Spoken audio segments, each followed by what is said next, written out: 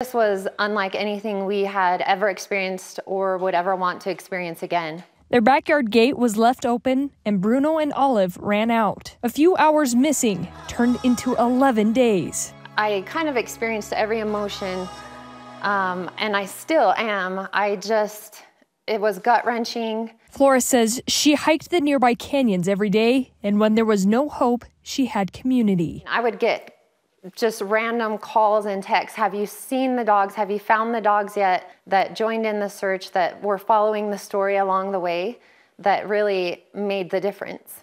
On Easter morning, neighbors spotted Bruno and Olive. I literally couldn't even breathe. I was so excited. And those severely dehydrated with signs of muscle and weight loss. Bruno and Olive are slowly regaining their spirits. They have been more comfortable.